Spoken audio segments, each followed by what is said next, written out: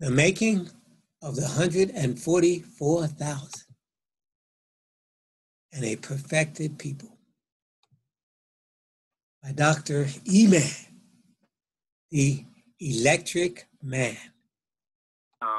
It assumes that we had looked at some of the text before, and we have read certain sections of the Bible, and we had gotten certain part of our book, People of Color in the Bible. All right, now if we turn to Revelation chapter 7, that's where we're going to begin. That's where the Bible actually defines the 144,000. Now, in the last section, I wanted to make some parallels into that we have to walk with Elo-him, as was mentioned as Adam did in the cool of the day, and as it was mentioned that even after the fall, that Enoch did. And we hear about perfection. Adam and Eve were created as perfect beings, because the Bible says that they were created in the image of Elo-him. So if they're created in the image of God, then they were made perfect. And at that point, they was to reveal Yahweh to the universe, to the angels, to everything, to the animals, and so forth. So that when they see, the Bible talks about, I think Yeshua mentioned in the New Testament, when you see Yeshua, when you see him, you see the Father. And in the Bible says, in him dwelt the fullness of the Godhead bodily. And so inside of Yeshua was the power of the Holy Spirit. Now, that's a whole study all by itself of how that actually works out.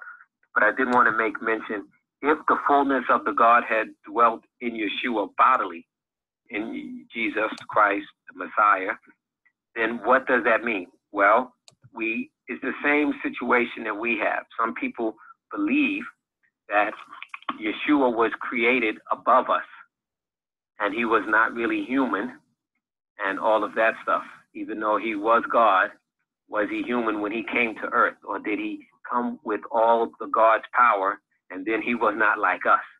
That's a debate that's out there.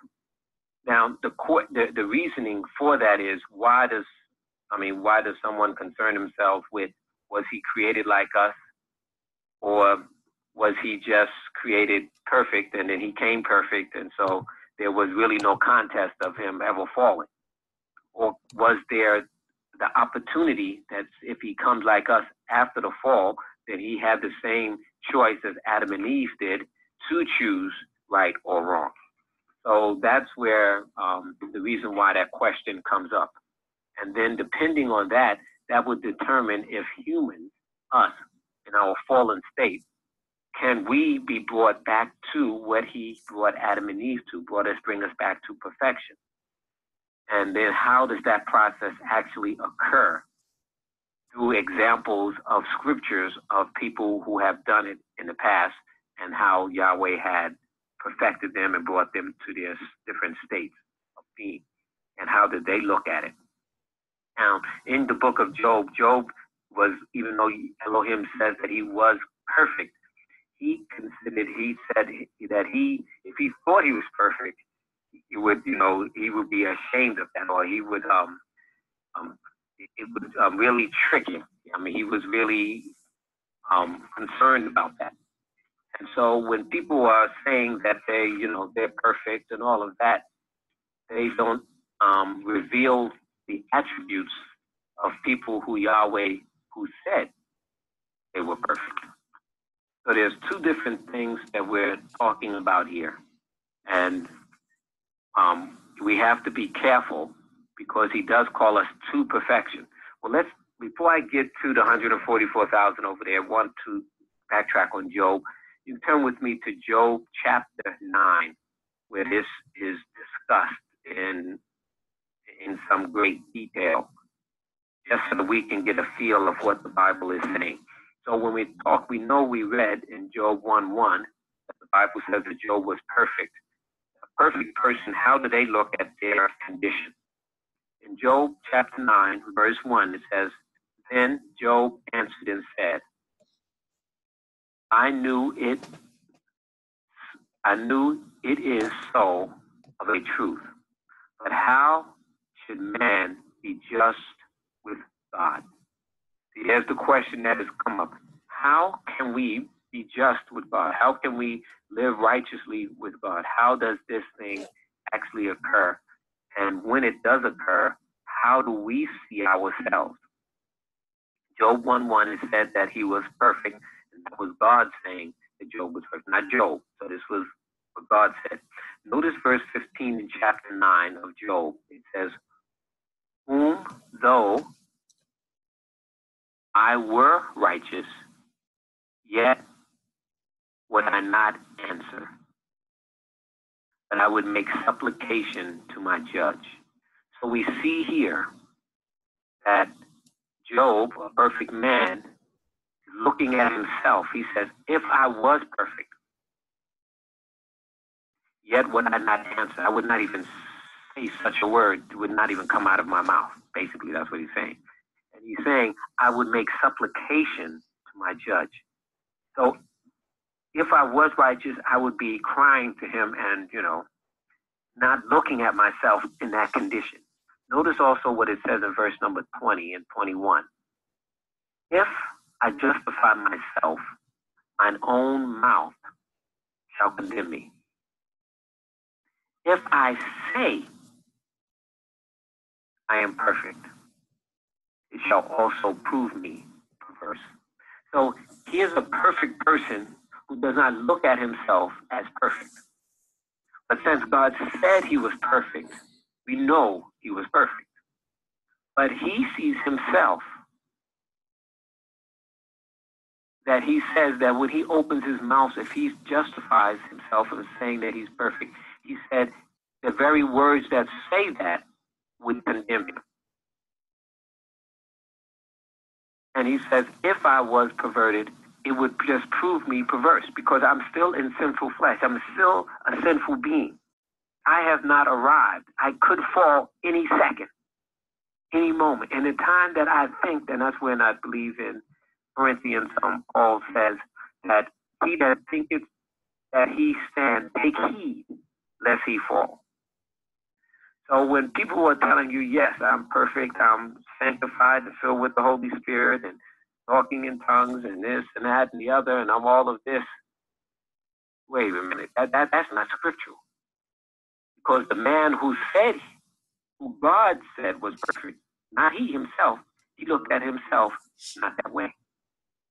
So when you have come to the point that you think you have arrived, you can make for sure, according to Job, you have just fallen. Because you're looking at yourself not through the eyes of a person who was perfect. Notice verse number 21. It says, though I were perfect, yet I would not know my soul. I would despise my life. So he's letting us know, even if he is perfect, that he would just say, no, I can't even accept that as a reality. I would not even know it. So those that say they know it, they really have not arrived. That's what Job is saying. I would despise my life.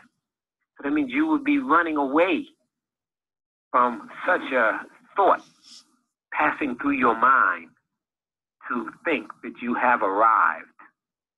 And so this is, a very powerful scripture because we have a person who Yahweh has declared perfect, saying the exact opposite of what some people, not most people, all people, what some people are thinking, or as some teachings would teach, that, hey, everybody is okay. Once you accept Jesus, then you're perfect. No, that's not, the Bible don't teach that. The Bible says that we are justified, then we are sanctified, and sanctification is a work of a lifetime. Now, okay, we talked about Job, we talked about some of them. I want to spend a little bit of time of us talking before we hit the 144,000, because the 144,000 are going to think like a Job, like a perfect person.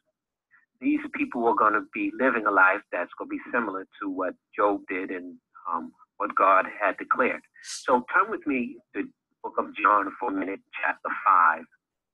In the book of John, he goes through a lot of details. They call him the apostle of love, the beloved apostle. He writes a lot about love and perfection, and he writes on so many different things. Okay, in chapter 5 of the book of John, I'm going to look at verse number 19 here for a minute.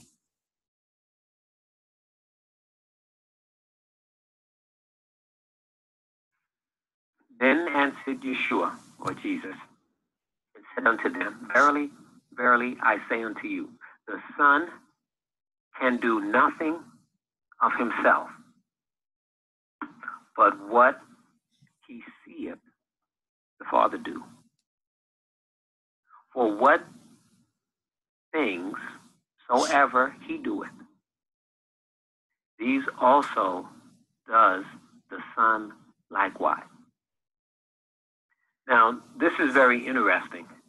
If we really look at what Yeshua is saying here, he says, I, that's Yeshua, who the Son, Yeshua, can do nothing of himself. Now, wait a minute. Some people believe and teach that Yeshua, Jesus, did everything, all the miracles, he did everything, he did this, he did that. But we hear reading that he's saying, wait a minute, no, I didn't do anything. I can't do anything. Now, what is he saying here? But he says, okay, so you're telling me the miracles and all the different things that's happening, you're not doing it. Who's doing it? He's letting him know that what? But what he seeth the Father do, for what things soever the Father doeth, these also doeth the Son likewise. So all he is doing is taking orders or taking examples from the Father. That's all he's doing. He is not the one that is just going around doing all of these things of himself. Now, how much can we do in righteousness and holiness? We're in the same condition as what Yeshua said here. Verily, verily, I say unto you, the Son can do nothing of himself. Nothing. Does that mean that he cannot keep himself? Is he in the same condition that we're in? That he has to depend on the Holy Spirit and the Father to live in him and reveal himself through the world? That was the role of Adam. That's why he's called the second Adam. The role of Adam was Adam could do nothing of himself neither, but he could choose to do right or he can choose to do wrong. If he chose to do right, then the Holy Spirit would be revealed to him. That's why they were created in the image of God, such that the Godhead or Elo-him could dwell in them, such that the world would not see Adam, but that they would see Yeshua, they would see the Father, they would see the Holy Spirit being revealed through Adam. So this is what we're saying is happening here. That when Yeshua was here on the planet, that he was revealing to the world the Father. And so it is with us. That we have to do the same thing. Notice verse number 30. It says, this is Yeshua talking, I can of mine own self do nothing. See, here it is again. He's saying it again. Why does he keep saying that? That's the first question we need to try to understand. Because he's trying to help us realize that he is in the same position that we were in, that we are in. There's nothing righteous we can do. All of our righteousness, the Bible says, is a filthy rag. And he says there's nothing he can do of himself. I can of mine own self do nothing. As I hear, I judge. As he hears from who? He hears from the Father and the Holy Spirit. And then it's what they're saying that he listens to. And my judgment is just because I seek not mine own will, but the will of the Father which sent me. Now notice what he's saying here also. he's also saying that, we have a will. That means we can choose to do right or wrong. Adam and Eve had the choice to choose. And so they have a will and a choice, a mechanism. And we see here that he is telling the people that he's talking to that, hey, I don't seek my will. I do the will of the Father which sent him. So the same thing is we have to get to the point that we are not, that we yield our will so much over to the Holy Spirit so that it is no longer our will, but the will of the Father. It's the will of the Holy Spirit. And that's where the contention is. The contention is, which will we choose? That's why when we read in Romans chapter 7, well, let's turn there for a second because that's a very important verse there. In Romans chapter 7, where we actually see the contest actually in the individual.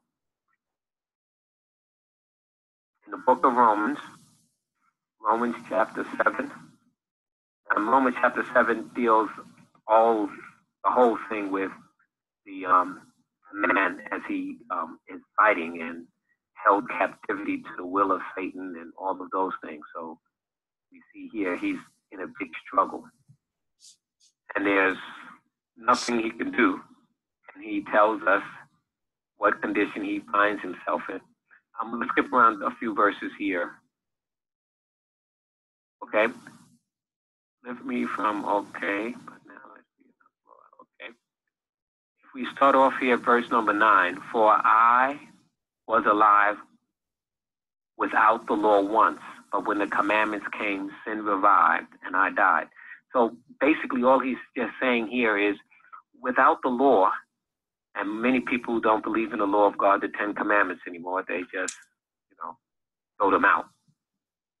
Even Christians, they don't believe in the 10 commandments. They believe in some of them and throw out the rest. So, but he makes it here. He says that as long as I didn't have the commandments, hey, I was doing fine. I could do whatever I want. Everything was fine, and it didn't matter. But he says as soon as the commandments came, then I saw what sin was, or sin came alive or revived. And then I have to decide to die to self, die daily. Verse 10, and the commandment which was ordained to life, I found to be unto death. Now, many of us find that the commandments, shows us that we are wrong and that we're not living right and things aren't correct and all of those different things. And so, was it created for that? No, it was created, the Bible says it was created for life, to show you that this is the life that you're living. And this life, because you're living this life, this is the life of the Holy Spirit. And so he said that when he came to that, then he found that he was dead because he was violating these commandments and the Bible, basically. And because he was violating them, he saw that he was really dead. He wasn't alive. Even though people say that, hey, I'm free. I'm free to choose right or wrong. I'm free to do, but once you choose sin, then you're a slave to sin. And so he realized that, and he said that he was dead. He didn't have life because he was violating the thing that gave life, or that thing that told you had life, which was the commandments. Now notice verse 11. For sin, taking occasion by the commandments, deceived me. Deceive them? Yes, the sin has been deceiving us. Most of the time, sin is just running rampant in our lives and we don't know it. Or we say that we're under the blood and no one can be perfect, so we justify it. I mean, we fall, but there's no question about that, because the Bible says that we have, that all have fallen short of the glory of Yahweh. So we agree with that. But he's just making mention, instead of throwing out the commandments, which tells you have life and shows you have life, that's what people do. And he says that that's what the deception is. Sin has deceived us, that we can continue in sin and it'll be all right. And as Bobby read earlier, he made mention that that because people love darkness rather than light, because their deeds are evil. And that's the condemnation. The condemnation isn't that it's there. And so when you come to the point that you see that our lives are not good, then we have two choices. We can continue in sin and let it continue to deceive us, as Paul put it here in Romans, deceived me, and he slew him, killed him. Okay, notice verse 12. Wherefore the law is holy, and the commandment holy, and just and good. Was then that which is good made death unto me? And he's saying, well, wait a minute. The commandments which is holy, which is just, which is good, which I'm supposed to be living in harmony with, I find myself living out of harmony with it. Is something wrong with the commandments? Can I throw them away because I say I'm under the blood of Jesus? I'm okay. Well, let's see what it says. Okay, in verse 13 he says, was then that which is good, the commandments, made death unto me? God forbid. For sin, that it might appear sin. So without the commandments, without the Bible, we don't know what sin is. And we continue in it because we don't read our Bibles. And we don't know no better. So he says, but when you're reading your Bible, when the commandments come, when it actually comes to you, then you will be able to see, for maybe your first time, that it is sin that is killing me. So he makes mention, was then that which is good, the commandments, made death unto me? God forbid. For sin, that it might appear sin, working death in me by that which is good.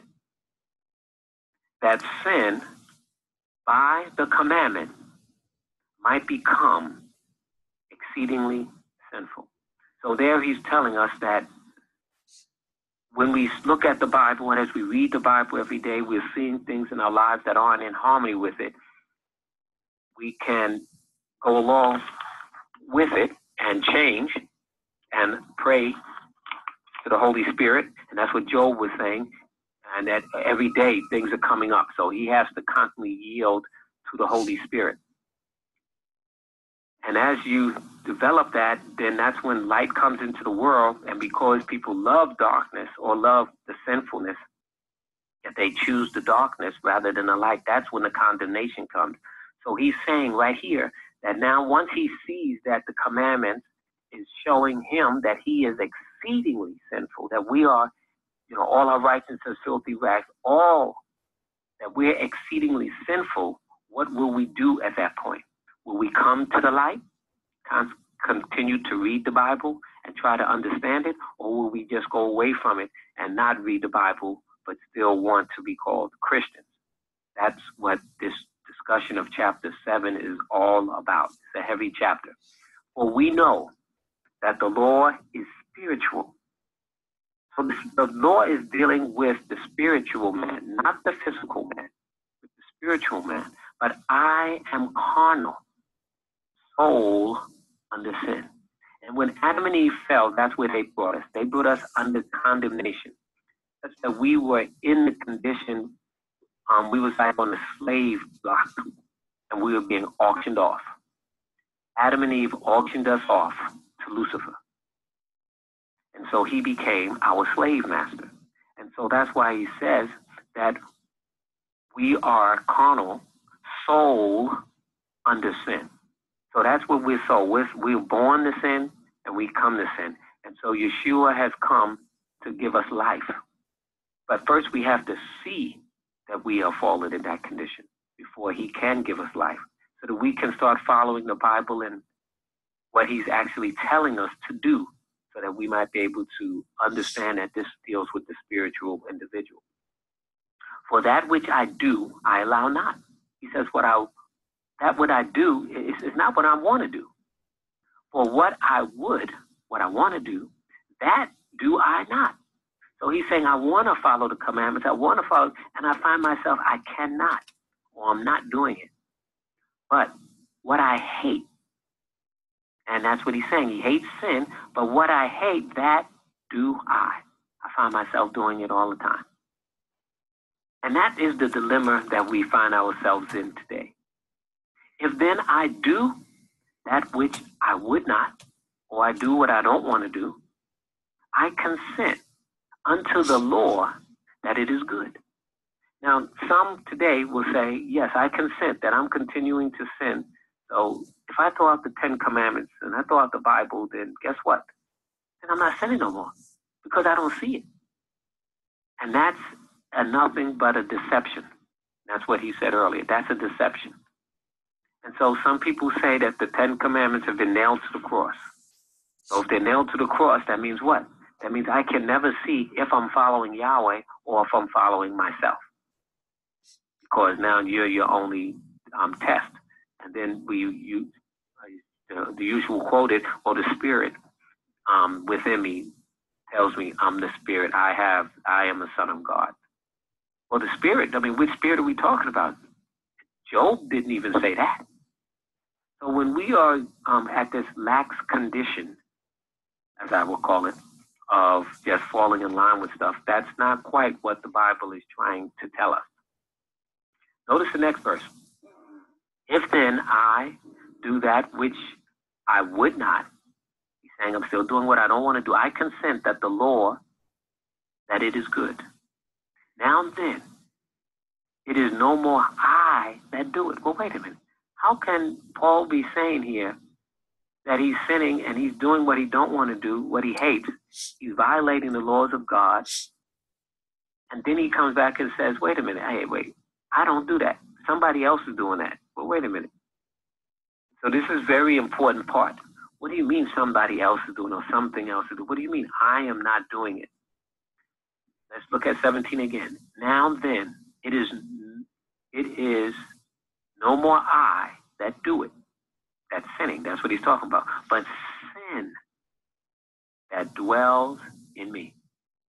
Now, some people didn't know that because we're in sinful flesh, sin dwells in the sinful flesh. That's why it's called sinful flesh. And so, under this condition, is there any hope? Let's see what else happens here. Verse 18. For I know that in me, that is in my flesh, dwelleth no good thing. So now I can understand why Job was saying, even if I was perfect, I can't even believe it. Because he knew that he was being tempted all the time and he could fall anytime. And he sees here that he realizes also that there's nothing good in his flesh because of sinful flesh. Sinful flesh has the propensity to sin. And that's what it loves and that's what it does. Automatic. You don't even have to think about it. It's right there. And so that's what he is saying here. For I know that is in me, that is in my flesh. In the sinful flesh dwells no good thing. For to will, so he has a will. See, there's the will again that we were talking about earlier. But for to will is present with me. He says, I have a will and I want to choose what is right. That's present. I'm doing that. I'm choosing. But how to perform that which is good, I find not. So I might desire to do what is good. But I don't surrender everything so that I can do what is good. Because in my flesh dwells the law of sin, dwells sinfulness. That's all it's, that's why it's called sinful flesh. For the good that I would, I do not. But the evil which I would not, that I do. There he goes again. That's verse 19. He's telling, hey, all the good stuff I would do, I can't find to do it. But all the evil stuff I would, oh man, I'm just doing it. Now, if I do that I would not, it is no more I that do it. There it is again. He said it again. It is no more I that do it, but sin that dwells in me. Sin that dwells in the sinful flesh. That's what he's saying. That's what's actually performing it. And all of us are going through this. All of us have to go through this. There is no exception of no one not going through this.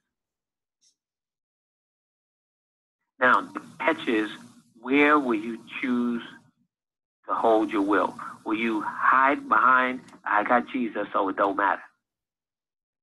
Or are you going to try to surrender all to Yeshua? Okay? Now, you will fall up and down, so we're not saying that you're perfect, But Yahweh wants to bring us to perfection, and that's where we must strive to go. 4. If I do that I would not, it is no more I that do it. Verse 20. But sin that dwelleth in me. I find then a law. When I would do good, evil is present with me. Now, 144,000 goes through this too. Yeshua has to go through this too. Everybody has to go through this. Now, some will say, no, Yeshua was exempt.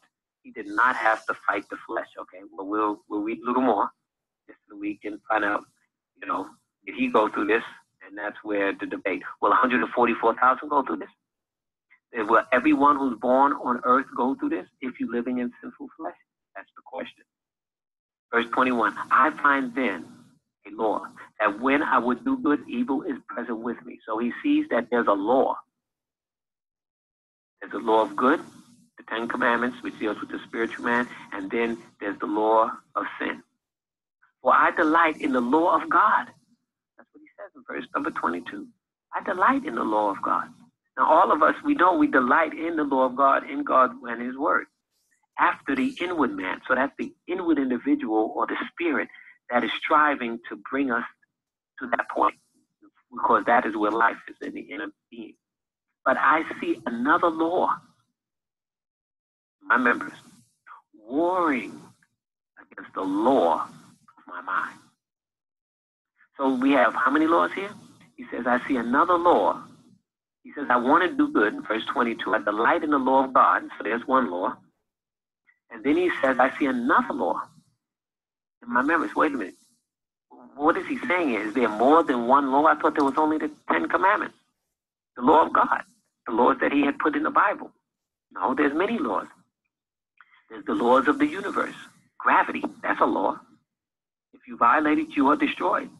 If you decide that you want to jump off of a high building because you think you can fly, that's not going to happen. And so the law of gravity will bring it down, bring you down. So there's different laws for different things. So we have to study and understand all of God's laws, even his health laws, all of his laws. So, but anyway, he's telling us here that there is the law of God.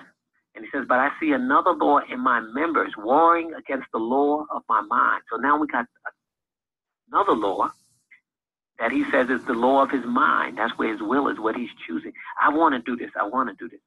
And bringing me into captivity to the law of sin, which is in my members. So here he's letting us know that there's another law that he's been dealing with all of this time, and it's called the law of sin. And it brings us into captivity, all of our members. And so this is the struggle. So at the end of this chapter, he says, oh, wretched man that I am. That's why Job said, hey, if I thought I was perfect, hey, I can't believe it. He says, oh, wretched man that I am, who shall deliver me from the body of this death? I thank God through Jesus Christ, our Lord. So then with the mind, I myself serve the law of Elo-him, but with the flesh, the law of sin. Now, see, this is a very deep chapter of the experience of everybody on the planet, no matter who you are. Then notice in verse 8, the next chapter, he says, there is therefore now no condemnation to them which are in Christ Jesus. And that's where most people stop. But how do you know if you're in Christ Jesus? Because I accepted him, that's what they say. Well, the devil knows Jesus and he trembles, the Bible says. So just because you say you know Jesus, don't mean that you really know him. So how do you know if you know him? Well, they said the spirit within me verifies the spirit of the flesh. Well, that's a good point, but how do you know? Well, he tells you. You don't have to guess. He tells you, there is therefore now no condemnation to them which are in Christ Jesus. You know that you're in Christ Jesus when this occurs, who walk not after the flesh, but after the spirit. That's where you tell. It's not by what you said. It wasn't what Job said. It was what Job did. It was what Yahweh said Job was, because he walked not after the flesh, but after the Spirit. For the law of the Spirit of life. Now, how do we get that? How do we walk after the Spirit? For the law of the Spirit of life. There's another law. See, we thought there was only the 10 Commandments, which we read earlier, with the law of sin, which we read earlier, the law of the mind, which we read earlier. Okay? We read about all of these laws in this chapter that we just read, chapter 7. And now we see another law, the law of the Spirit. Now, most people didn't know that the Spirit, the Holy Spirit, has a law that governs him. And that's heavy. Now, we got talking about laws that govern God. Yes, God is bound by his own laws. That's why it's called the law of the Spirit, of life. Now, this law of the Spirit gives life and is life. And guess where it's found? It's found in the Messiah. That's what it says. For the law of the Spirit of life in Christ Jesus has made me free from the law of sin. Wait a minute. Didn't we just talk about in chapter 7? Chapter 7, the man was dominated by the law of sin. That's why he said, I want to do right, I can't do right, because I find another law, the law of sin dwelling in my members, bringing me into captivity to the law of sin. So now he says in chapter 8, wait a minute. If you have now the law of the Spirit, which comes with the Holy Spirit, which was also found in Yeshua the Messiah, or in Christ, that is what's going to make us free from the law of sin and death. And so that's how the Messiah got the victory. He didn't get the victory just because he says, hey, I'm just God, so I do whatever I want. And, hey, I can do this, do that, and so that's all that matters. No, he was yielded over to the Father, and the Holy Spirit lived through him and showed his will. Let's look at John chapter 6 for a minute. Now, in John chapter 6, it deals with more of what we were just talking about there, of how Yeshua got the victory. So as we can see, this guy in chapter 7, us human beings, that we are under the law of sin. And we have to get the Holy Spirit so that it can give us the victory. It can free us from the law of sin. Okay, so notice in chapter 6 of John, verse number 38, it says, for I came down from heaven, not to do mine own will, but the will of him that sent me. So now that's what's the difference in Romans 7 and 8. We find the person in Romans 8 saying that hey, my will, I'm choosing to give my will to the Father, to the Holy Spirit. And that's what Yeshua, that's how he was able to get the victory. Notice what he says, for I came down from heaven not to do mine own will, my own ideas, my own this, my own that. No, I didn't come down to do that. But the will of him that sent me. Okay? Now the question is, are we choosing the will of the Father? Can we do that? Notice verse number 44.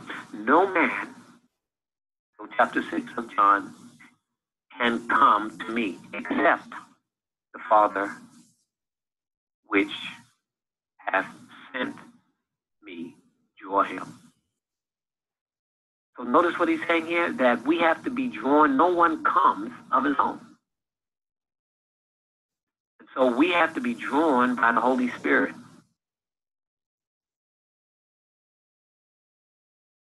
And so that's what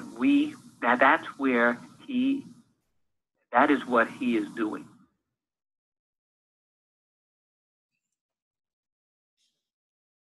And so that's where we are. He wants to be revealed in and through us. Now notice in verse number 63, of chapter 6, it says, it is the Spirit that quickeneth, the flesh profit nothing. The words which I speak unto you, they are spirit and they are life. So he's letting us know that what quickens us so that we can get the victory, as we read in chapters 7 and 8, with paralleling this with chapter 7 and 8, is that the Holy Spirit is the Spirit, and that's what it says when we that there's therefore no condemnation to them which are in Christ Jesus, who walk not after the Spirit. No, not after the flesh, but after the Spirit. And he just made mention that also that what? That we are freed from the law of sin and death through the Spirit. The law of the Spirit of life has made me free from the law of sin and death. So this is what he's saying here. Once the Spirit, it is the Spirit that quickens. It's the law of the Spirit that enables us to get the victory. And so it is for us. Now notice in verse number 57 also, he says, as the living Father has sent me, and I live by the Father. So he that eateth me, even he shall live by me. So he's telling us here how he's getting the victory. He says, as the Father, as the living Father has sent me, and I live by the Father. So the Father was what? Living in him. That's what Adam and Eve was supposed to reveal. He did. He revealed to the world the Father, not himself. And that's where the debate is. Did Yeshua come and do everything of his own, or did he yield everything over to his Father? And that all he did was do what the Father had him do. It wasn't him that did the healing. It wasn't him that did all of these different things. Now, some might be saying, well, I never heard this before. This is like, wait a minute. This sounds interesting, but I've never heard this before. Well, let's see, because now remember, we're coming straight out of Scripture. We're not trying to create stuff. Now look also in the book of John chapter 8, starting at verse number 28. He deals with that again. Then said Yeshua, or Jesus, unto them, when ye have lifted up the Son of Man, then shall ye know that I am he, and that I do nothing of myself. There it is again. Wait a minute. He says he doesn't do anything of himself. That's the Roman experience. Romans chapter 7 and Romans chapter 8. Romans chapter 7 experience, he was doing everything of himself. We just making a mess in chapter 7. And then when the law of the Spirit of life came, that was in Christ Jesus, had made me free. Notice it was in Christ Jesus. So he's telling us that the law of the Spirit was in Yeshua, and now this is what he's telling us. Okay, I can do nothing of myself, but as my Father has taught me, I speak these things. And he that sent me is with me. What does it mean? Is he with him? Does it mean that he's living in him? Yes, he is living in him. The Father, the Son, and the Holy Spirit were all dwelling in Yeshua, because the Bible says that in him dwelt the fullness of the Godhead bodily, all of it. And he that sent me is with me. The Father hath not left me alone. Why? For I do always those things, amen, that please him. And so, how is he able to do always those things that please him? Because he yielded himself over to the law of the Spirit, and through the law of the Spirit, there's three major components in us.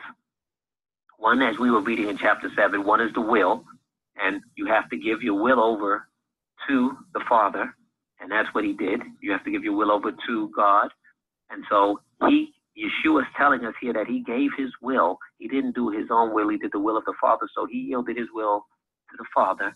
And then once he was able to yield his will to the Father through the law of the Spirit of life, freed him from the law of sin that dwelt in all of our members. So he's saying that's what we have to do, the exact same thing. We have to be willing to yield everything over, to give our will over to choosing what is right through Yeshua. And as we yield and give that over to him, then the law of the Spirit of life can be revealed through us, and we will be like Yeshua. Notice verse number 38 of chapter 8. I speak that which I have seen my Father, and ye do that which ye have seen of your Father. So we see there again, that's Romans 7, and that's Romans 8. And so it's very important that we start to be able to see of how Yeshua did get the victory. He didn't get the victory just because he was God. He got the victory because he yielded everything over. Now, some was saying, well, wait a minute. Well, he was God, so he didn't have to go through that. Well, let's turn to Hebrews just for a quick second. Hebrews chapter 1. In Hebrews chapter 1 tells you specifically of God or of Yeshua in heaven as above all things. It says God, who in sundry times and in divers manners spake in times past unto the Father by the prophets, hath in these last days spoken unto us by his Son, whom he hath appointed heir of all things, by whom also he made the world. So he's letting us know that Yeshua made the worlds, and that's what he's talking about here. Notice verse number 5 in chapter 1. For unto which of the angels said he at any time, thou art my son, this day have I begotten thee. And again, I will be unto him a father, and he shall be unto me. And then verse number 7, and of the angels, he says, who made his angels spirits and his ministers flames of fire. So here he's talking specifically about that him in heaven, that he's above everything. He's the creator of the universe and everything. Now in chapter 2, it's just another individual. He's showing Yeshua as coming as a man, not as coming as God. Notice what it says, verse 1. Therefore ye ought to give the more earnest heed to the things which we have heard, lest at any times we should let them slip. For if the word spoken by angels was steadfast, and every transgression and disobedience received a just recompense, a reward, how shall we escape if we neglect so great salvation? Okay, and then it goes down to verse number 4, about also bearing them witness, both with signs and wonders, and with divers miracles and gifts of the Holy Spirit, according to his will. For unto the angels has he not put in subjection the world to come, whereof we speak, but one in a certain place testified, saying, what is man, that thou art mindful of him, or the Son of Man, that thou visited him?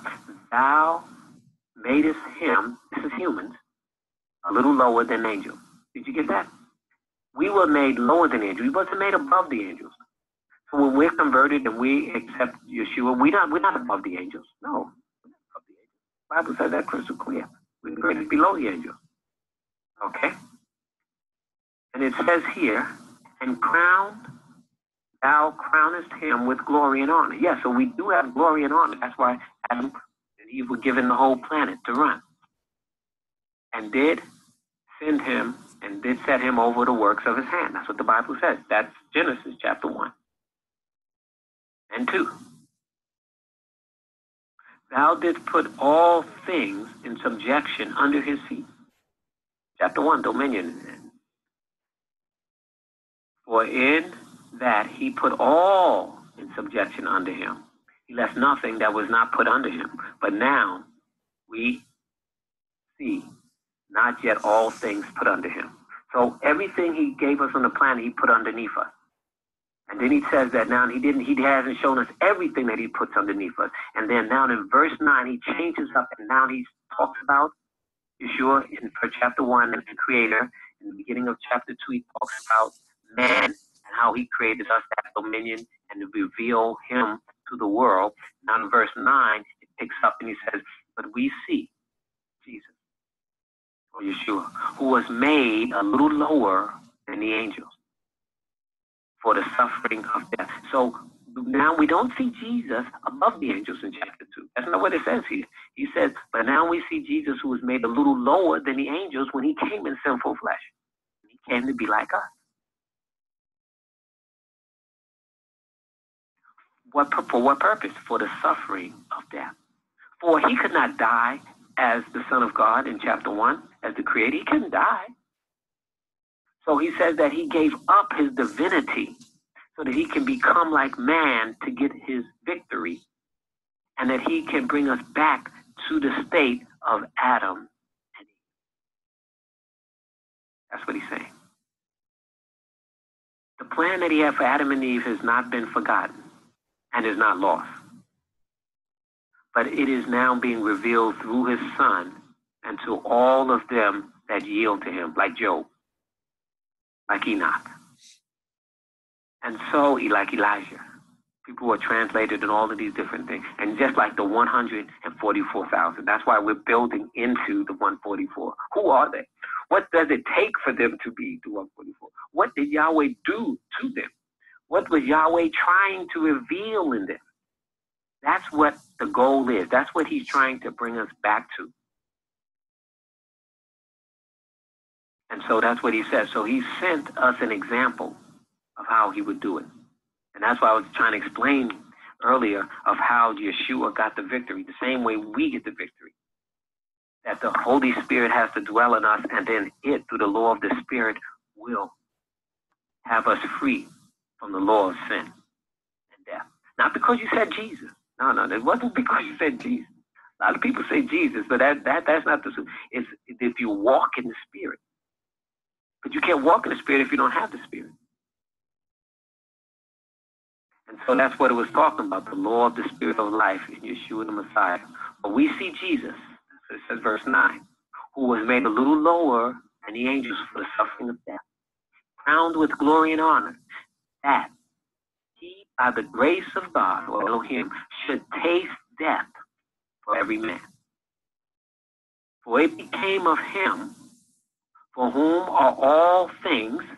That's right, he's the creator, he created all things, and by whom are all things, in bringing many sons unto glory, to make the captain of their salvation perfect. Here we go.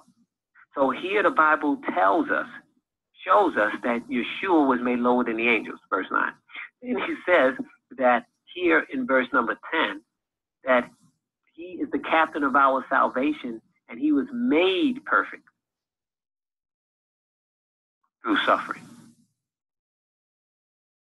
To make the captain of our salvation perfect through suffering. So the reason why we have to suffer is that's bringing us through perfection, just as it did for him.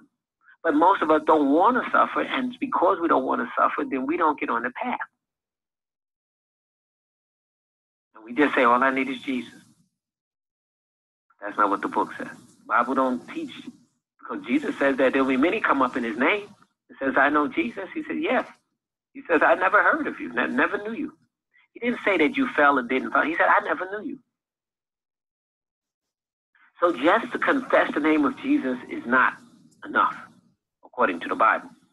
But that's where everybody wants to stay, because that's the easy way out. You don't have to suffer, as Yeshua did. He said he was made perfect to make the captain of their salvation perfect through suffering. So that means what? Notice verse 11. For both he that sanctifies, that's the Holy Spirit, that's Yeshua, and he and they who are sanctified, that's us, as we yield over to him, are all one. For which cause he is not ashamed to call them brethren. So he's not ashamed to call us brethren if we what? If we go through the trials and tribulation and we allow the Holy Spirit to live in us, we're just not by a name. It's not like that, as they would have us to believe. Notice the last verse, verse 18. For in that he himself had suffered, being tempted, he is able to succor or keep them that are tempted. So he's letting us know that what? That he's able to keep us. And there's no temptation that's common to man that he is not going to give us the victory over. But we have to yield to him as he yielded to the Father. So he was able to get the victory. As we yield to the Holy Spirit and God, then we get the victory. Everyone can get the same victory, provided we yield all to him. And so that's what Romans chapter 6 and 7 was dealing with. That's what Job had come to the point to realize. That is what Yeshua lived through. That is what the 144,000 yield. And when we come back, we're going to look at our third and last portion, and that part will show us how Daniel, where the Bible says that Daniel was beloved of God. Why? What did he go through? He was given many dreams and visions, even for the last days, to prepare us for a time of the end.